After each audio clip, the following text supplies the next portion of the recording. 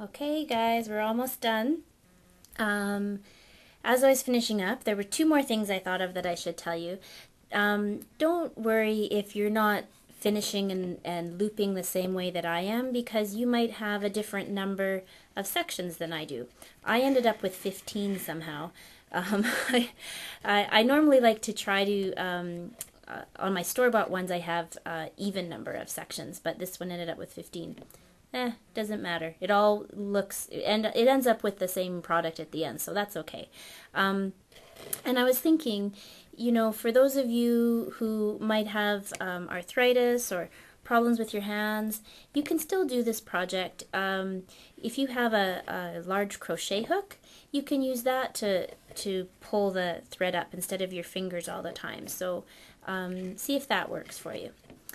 So, as you can see, I've only got a little bit of wool left from my whole skein of wool.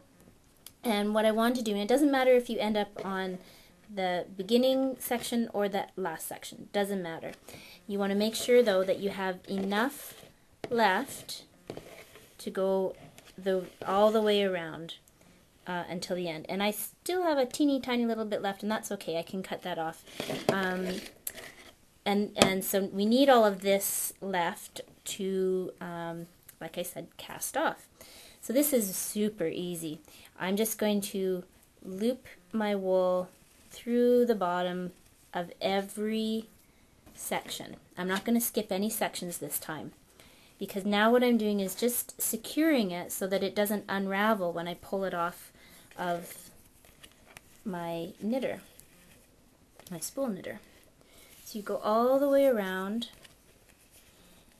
and just come up through the bottom.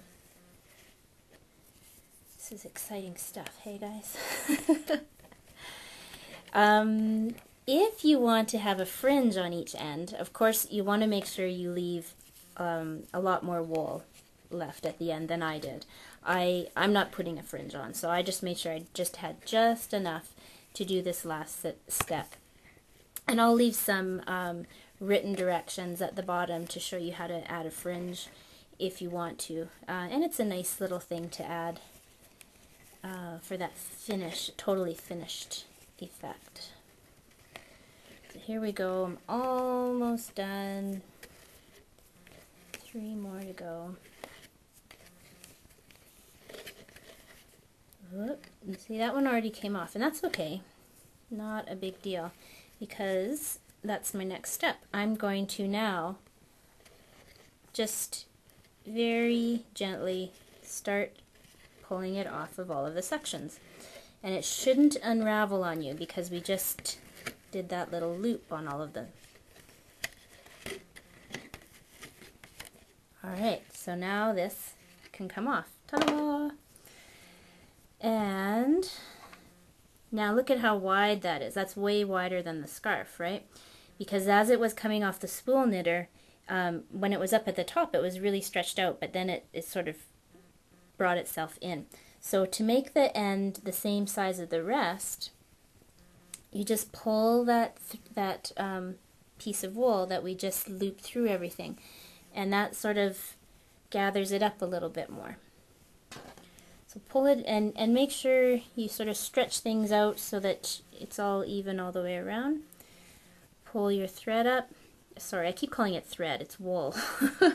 Pull your wool up, and so now I have a longer tail again, actually, because I pulled it through. And again, that's okay.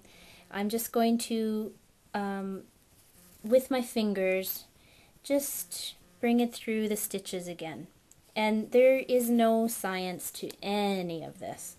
You just, and because I'm using a variegated wool, you can't tell where it's going in and out, and nobody will notice. And I think, you know, even with a solid wool, you won't be able to tell.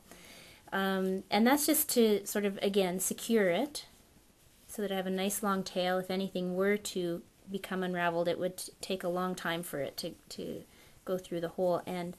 And I can just keep doing that, and then until I have hardly any left. And then at some point, I just want to knot it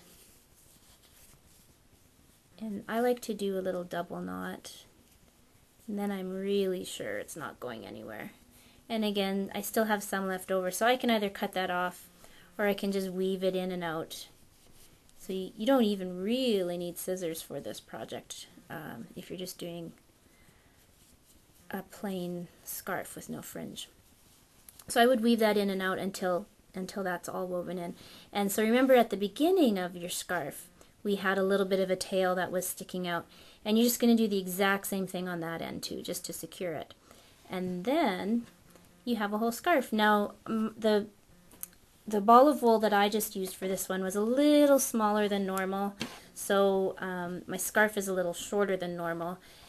And again, there's no set length that you need to make it, no set width, of course. It's all up to you. And so this one will just be like a nice little, not a muffler, but you know, just a neck warmer, I guess. And if I really wanted to get fancy, I guess I could put a button up here and have it come through one of the holes here, but I'm not that fancy. I like my crafts to be super easy, super simple. So so there's my scarf, all done. And that hardly took me any time at all. That took me about an hour and a half maximum. And it's so nice and soft, and I really like it, but I'm going to give it away though.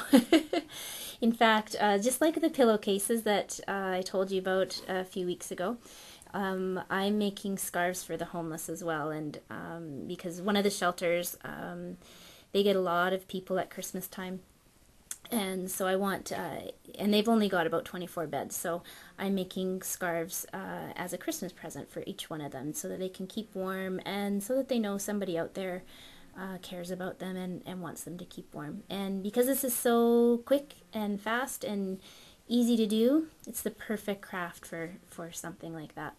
So I hope you had fun, and I hope you liked the video that we did, and leave some comments at the bottom and let me know. Let me know if you're going to make some scarves this winter, and let me know if you want to learn how to make some other different types of scarves too, okay? Thanks so much.